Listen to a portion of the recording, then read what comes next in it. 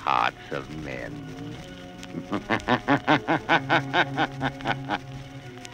The shadow knows.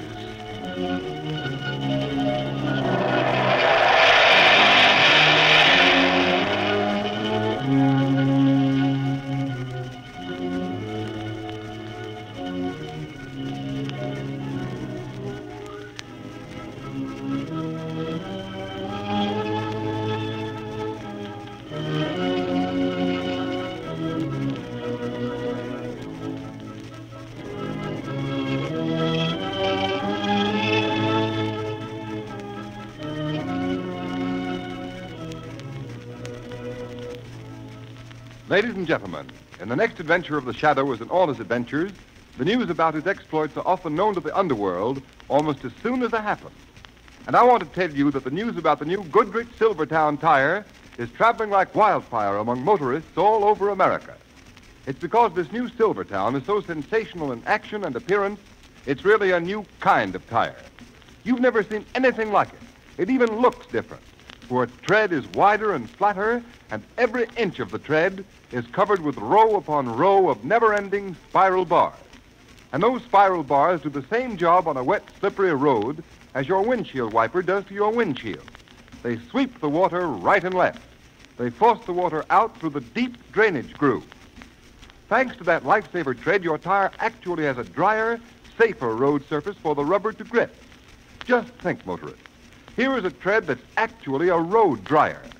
No wonder the new Silvertown will stop you quicker and protect you against the dangers of skidding as never before. And here's a sincere and friendly tip. Don't fail to see and drive on the new Goodrich Silvertown the very first chance you get. Get a free demonstration. Take it from me, you'll get the driving thrill of a lifetime. And remember, only the new Silvertown offers you two great life-saving features: Lifesaver Tread skid protection and the famous Golden Ply blowout protection at no extra cost.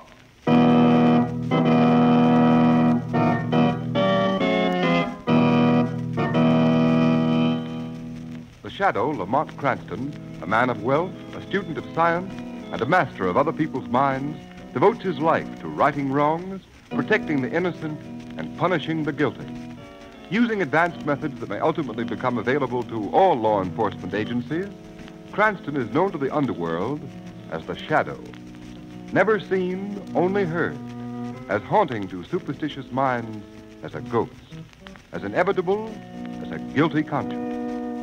The Shadow's true identity is known only to his constant friend and aide, Margot Lane. Today's story, The Power of the Mind.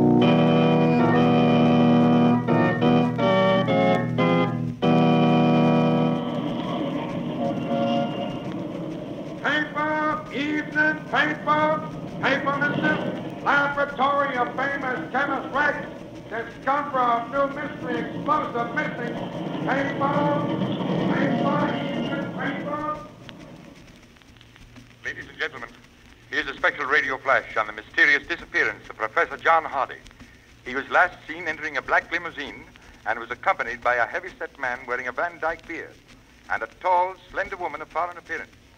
Secret Service agents are reported investigating the case due to the importance attached to the professor's reported discovery of a new type explosive, more powerful than any known to munition makers in any country in the world.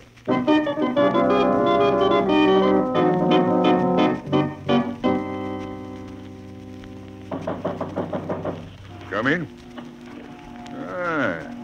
Come into my cabin, dear Countess Ada. Well, Richter, has your very stubborn and courageous American inventor talked? Given you the formula for that high explosive he's so determined shall fall into no other hands save his own government? No, but he will. He can't stand much more of Ivan's treatment with the whip. Be careful. Too much torture can destroy the mind, and if Professor Hardy's mind snaps, you will never get the formula, because we know for certain he has never written it down. I know. I have warned Ivan to be careful. Ivan's idea of care is to see how close he can come to whipping a man to death without actually doing so. Why do you keep that big brute as a bodyguard? He has the mind of a child. In our business of espionage, Countess Ada, it is often useful to have servants who cannot think for themselves. Besides, Ivan is rather cunning in an animal sort of way. Listen. I can't stand it anymore. I can't. Don't hit me again. Did you hear that?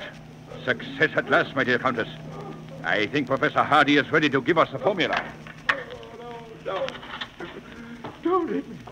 I'll tell you where I hid the gold. I found it, but I hid it. I found it at the end of the rainbow, and I hid it. I hid it, but I'll tell you. Richter, I warned you. His mind has snapped. Here, man, you fool. I told you to be careful. Give me that whip. I told you. I don't strike him hard. I don't. Oh, stop it. What good will it do you to beat Ivan? He doesn't even feel it. It's your fault. You should have watched him better. So you're telling me what to do, are you, Countess? It's about time someone did. You've certainly bungled this. Now how are you going to get the formula? The man's out of his mind. No amount of physical torture can make him tell us. I'll show you where I hid the gold. Take him back down to the hold of the ship, Ivan. I obey. Come, Professor. Come with me. It's at the end of the rainbow, the gold. I'll take it.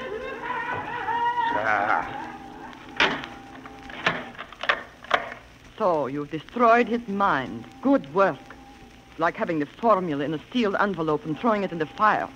Now what are you going to report to headquarters? Be quiet, Zara. I'm not finished. There's still a chance. Another way of getting his secret out of him. Even if his mind is gone.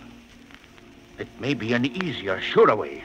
Oh, why didn't I think of it before? What are you talking about? How can there be any other way with his mind destroyed by days and days of Ivan's fiendish torture with the whip? Zara, it so happens that a fellow countryman of mine, Dr. Waldeck, one of the world's greatest psychiatrists, is in this country, right here in the city. And I suppose he'll gladly come down to the ship, the Star of Zealand, and get Professor Hardy's secret from him for you. No, not gladly, perhaps, my dear Countess. But he will come.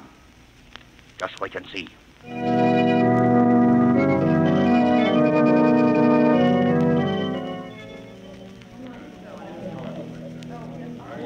I enjoyed your lecture very much, Dr. Waldeck. Our club has been honored tonight. Thank you, Mr. Cranston. You are a scientist interested in psychiatry? Well, in a way, Dr. Waldeck, I'm really only an amateur criminologist. So, then perhaps you could tell me something of this remarkable man I've heard so much about. Even before I made this trip to America, a man called the Shadow. The Shadow? Why, I'm afraid not, Doctor. No one knows very much about him.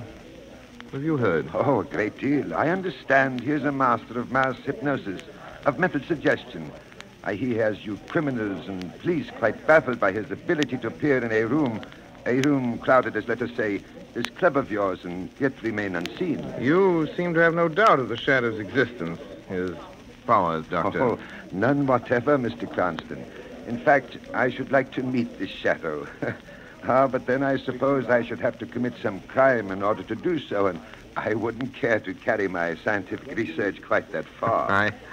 I think the Shadow would enjoy meeting you, Doctor. You have much in common. I think you would be profoundly interested in your work in psychic research, particularly in the field of mental telepathy. You know, it might be interesting if you and the Shadow could make a test of thought transmission, of a purely mental telepathic method. It would indeed. This Shadow, from what I hear, he has little time for theory. He deals mainly in the harsh realities of criminal investigation. Yes, but the two pursuits are not as far removed from each other as some persons seem to think. Message for Dr. Waldeck. Dr. Waldeck. Right here, John. A message for you, Doctor. Here you are, Doctor. The gentleman and the lady are waiting outside in their car. Oh, thank you. Well, that's unusual. Most unusual. Is there any answer, Doctor? Answer? Yes. Say to the Countess I will come immediately. All right. I will do what I can. You will excuse me, Mr. Cranston. A countrywoman of mine is in need of help, and I must go at once. Perhaps we will meet again. Enjoy it. Yes, indeed. Well, goodbye.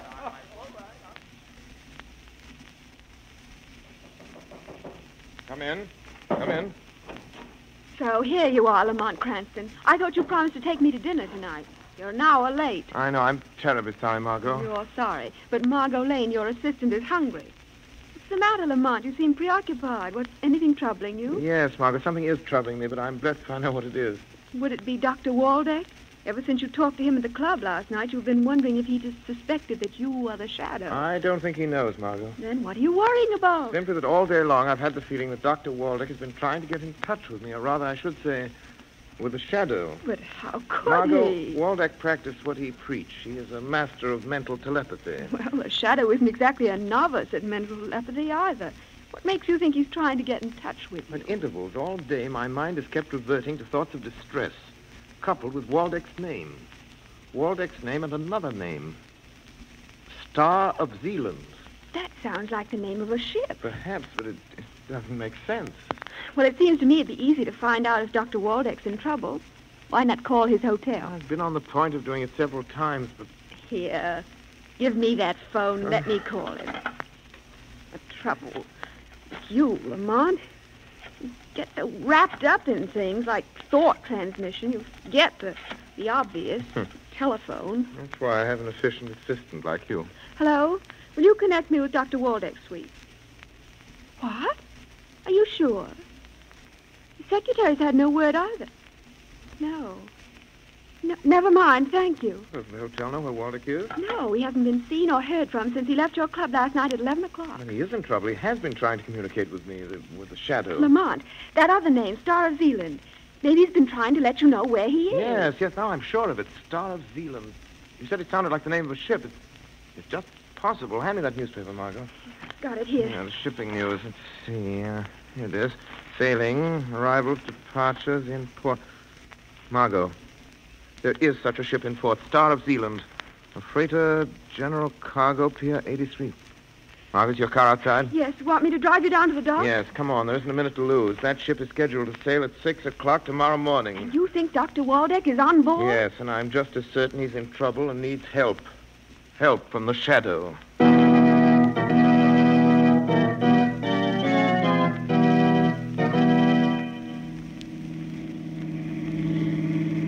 That must be the Star of Zealand over there, Lamont. Just a couple more blocks, Margot. Wouldn't it be better to let the police investigate? You have so little to go on. You can't even be sure there is anything wrong. If I can't convince you, Margot, what chance do you think I'd have of persuading the police to board a tramp steamer and search it for a man not even reported missing? But how on earth would you search a ship without help? It would take hours. It won't be necessary. I'll know if there's anything wrong if Waldeck's there. 5 minutes after I've walked on the gangplank. Because I'm going aboard as the Shadow. We're nearly there. Slow down. Stop at the next pier. Right. I don't think you'd better wait, Margot.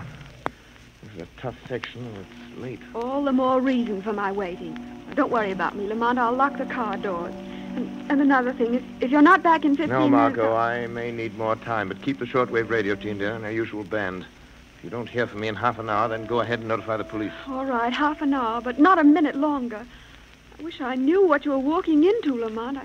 I don't like this mental telepathy blind man's buff. Neither do I, Margot, but during the ride down here, I've had a stronger feeling than I did at first that Dr. Waldeck is in desperate need of help. Stay in the car, Margot. Lock the doors and sit tight until I come back. Or you hear from the Shadow.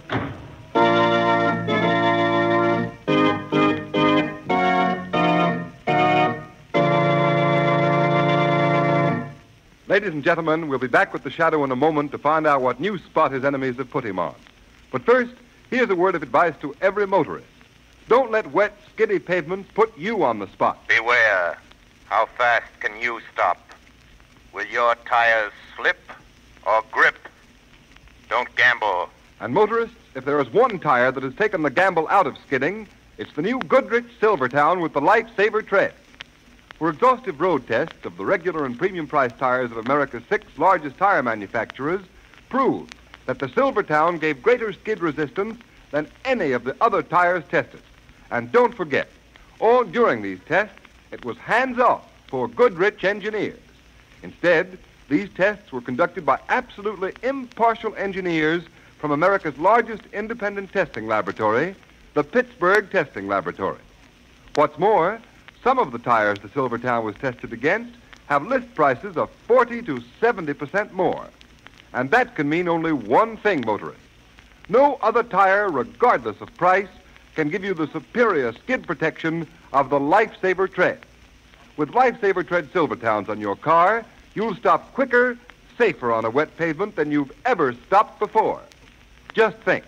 The quickest non-skid stops ever with the Lifesaver tread. Real blowout protection, too, with the famous Goodrich Golden Ply. And these two Goodrich safety features are now yours in the new Silvertown at no extra cost. Take a tip from me. For safety's sake, ride on Goodrich Safety Silvertown.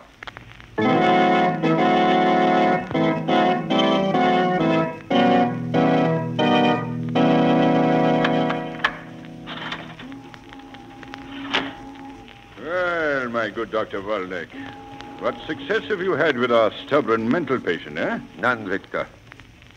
Come now, Doctor. You've been here on the Star of Zealand since last night? Not by my choice. I admit that.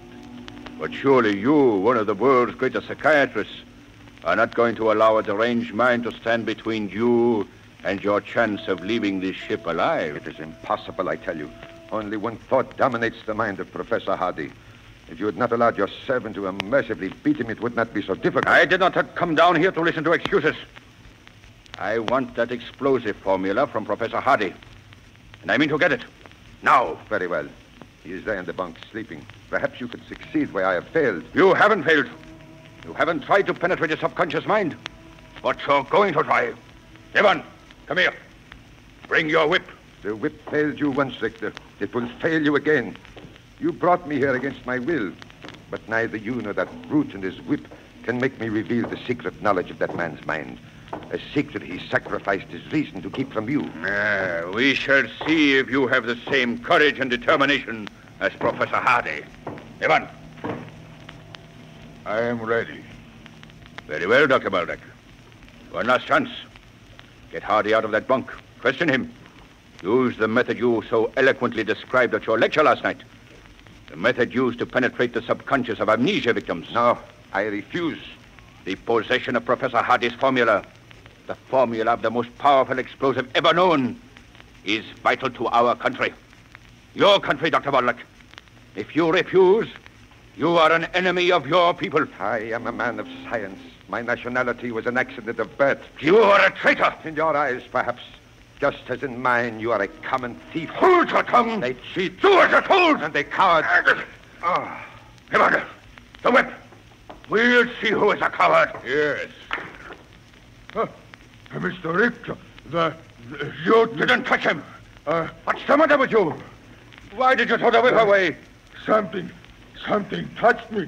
Knocked the whip from my hand. You're crazy. You dropped it. Get it. No, I swear it. Something knocked it from my hand. Pick up that whip, I say. Pick it up. But, Mr. Richter, the whip, it moves. It moves like a living thing, like a snake. Oh, that is it, Dr. Waldeck? Trying to save yourself by fogging Ivan's mind. Making him see by hypnotic trance. Whips move like snakes, sir. Well, I'll show you. I can use a whip, too. Stay where you are, Doctor. Or do you think you can stop me pulling the trigger of this gun? Your servant is not imagining things, Victor. He is not seeing things which have not happened. He is not hypnotized. Something knocked the whip from my hand. I swear. Did you hear that? Laughter, like the laughter of Satan. Someone Be here. still, you fool. You heard it too, you heard it. Yes, your master heard it. Ah, the shadow. You heard my appeal. You have come. The shadow. Then it is possible. Telepathic communication between two minds, far removed, without mutual concentration of thought. Yes, Dr. Waldeck, a theory is being proved, but a fact remains. Is this another of your psychic tricks, Doctor? Richter, surely your activities in espionage have brought you in contact with those who have warned you against the Shadow. The Shadow? So you are the Shadow? Waldeck got word to you, did he? Yes, but in a manner beyond your comprehension. Hey, man, get out quick. Close the iron door. Don't open it again until I order it. Yes, I obey. Your gun is trembling, Richter. Dr. Waldeck was right. You are a coward. At least I don't hide in shadows. So, you've come to save Dr. Waldeck, eh? I came here in answer to his call for help, but now that I'm here... Now that you're here, Shadow, you will remain. You have walked into a trap that will hold you until I am ready to deal with you in my own way. You and Waldeck and Professor Hardy there. You, Shadow, may even be useful in the event that the good doctor fails me. Hello? Hello? Captain, Richter speaking. Yes, sir. Order your crew to the post. Cut off. We said at once. But it is not 6 o'clock, sir. Obey my orders. We said at once. Yes, sir. As you command. There. Ivan, open the door. Don't waste your time in trying to get out of this hole here. Even you cannot walk through steel doors, Shadow.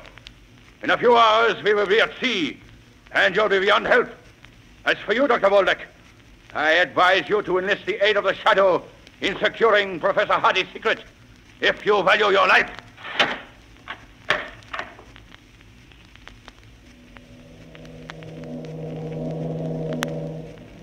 Yes? Come in. You're getting underway, Mr. Richter. Are there any further orders? Yes, Captain. As soon as we are at sea, I want half a dozen of your best men. Arm them with rifles and revolvers. Have them report here to me. Yes, sir. Why are we leaving so early? Oh, good morning, Captain. Countess. Beg your pardon, but have you been in your cabin? I haven't left it until now. Why? Why do you ask? What's wrong? Well, speak up, man. A young woman was seen coming on board just before we cast off, sir. What? Are you sure? Yes, sir. My second mate mentioned it, but thought it was Countess Zara. It couldn't have been. Captain, take every member of your crew you can get. Search the ship. Find that woman and bring her here. Yes, sir. We will find her if she is aboard.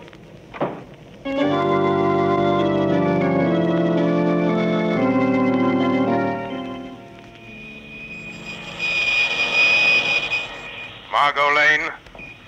Margot Lane. Notify police and Coast Guard. Notify police and Coast Guard.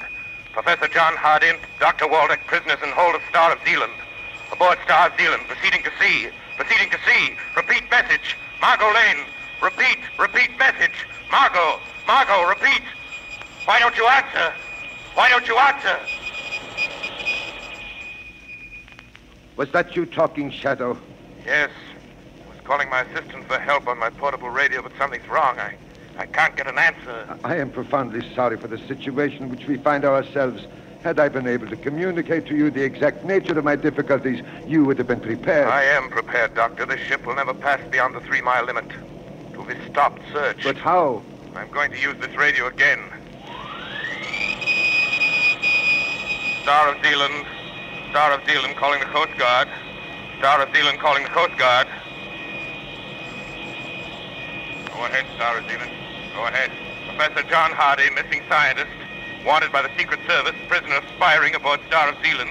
Proceeding down bay, stop and search. Stop and search, prepared for armed resistance. That is all. Okay, Star of Zealand. A Coast Guard cutter will investigate immediately. You are indeed prepared, Shadow. But do not underestimate the cunning of Richter. At the first sign of danger, he will attempt to dispose of Professor Hardy and myself and you. We must be prepared for that. Is Professor Hardy's mind completely gone? No. For the past 24 hours, I have been treating him, have induced hypnotic sleep. He should be nearly rational now. Then awaken him. No time to lose. Very well.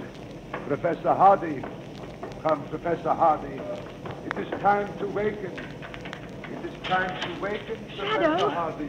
Margot, why did you leave the car aboard the ship? I called you but received no reply. When the ship sailed ahead of schedule, I was sure something gone wrong. Someone must have seen me coming aboard. They're searching the ship. You're a godsend, Margot, but you mustn't be found on the ship. A Coast Guard cutter's on the way. You've got to get off before they arrive. Don't worry about me. We're passing down the channel. It's only a couple of 100 yards to shore. Oh, why, Dr. Waldeck is here. He was aboard. But who's that other man? Professor John Hardy. But quick, Margot, get off the ship. You've done more than enough just opening the steel door. All right, Shadow. Don't worry. I can swim 10 times that distance. There's a cargo door open on the port side. Dive far out, Margot. And Margot, be careful of the suction of the propellers. Good luck. Come, Professor Hardy. Come, Professor Hardy. Thank you. Thank you, Doctor. But, oh, what has happened? Where is this Richter? We are still on the ship, but help is coming. He is very weak, Shadow. Shadow, the door, it is open, but how? Don't stop until you find it. All right, you must come with me. The door, it is open. They have escaped. Doctor, get back behind the door, out of sight. Hey, that girl, she opened it. But they can't get off the ship. They can't be far from here. Maybe they hide. Maybe. Ivan, you fool. Why did you close the door? Well, I did not touch it. Now, Richter, it is you who have walked into a trap. So, you didn't have time to get away, Shadow? Mr. Richter, the doctor, the professor, they are here. Yes, so. You like to have what you Americans call the showdown. Very well, you shall have it. After I communicate with my captain. Captain! Captain! Yes, sir. Quick! Your men who are searching the ship, send them to this hold at once. Immediately, sir. And now, Shadow, we shall deal with you. Ivan, watch the good doctor and the professor. Their turn will come when we have finished with this Shadow once and for all. You are too late, Richter. Listen. Yeah. So, the river police. Well, let them come. Before they can board us, there will be no trace of any of you. Perhaps your captain is not so sure. He's calling you over the speaking tube. Yeah? Hello, hello. Coast Guard cutter off our port bow, sir. She has readied us to halt for search. Order full speed ahead and get your men down here. But Quick! we are not beyond the 3-mile limit. Carry out my orders. Full speed ahead. Yes, sir.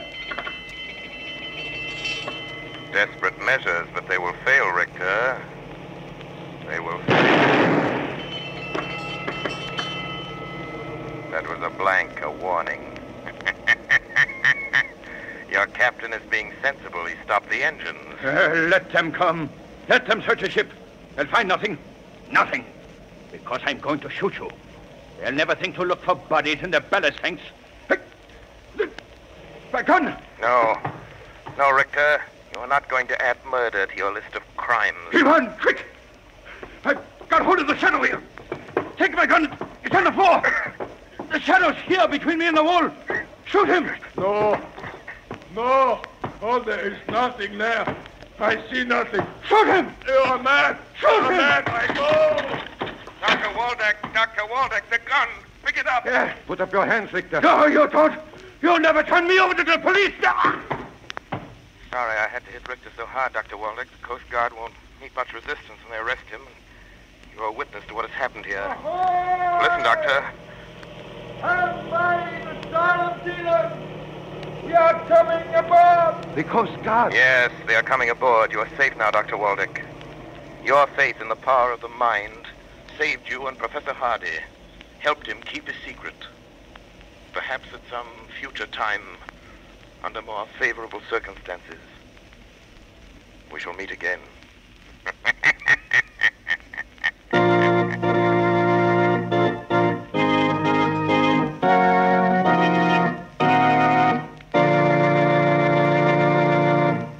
You have been listening to a dramatized version of one of the many copyrighted stories which appear in the Shadow magazine.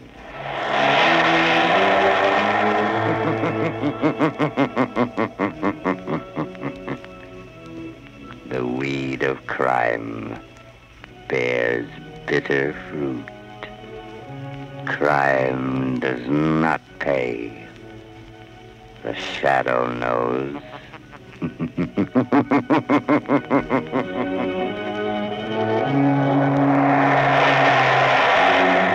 All the characters and all the places named are fictitious. Any similarity to persons living or dead is purely coincidental.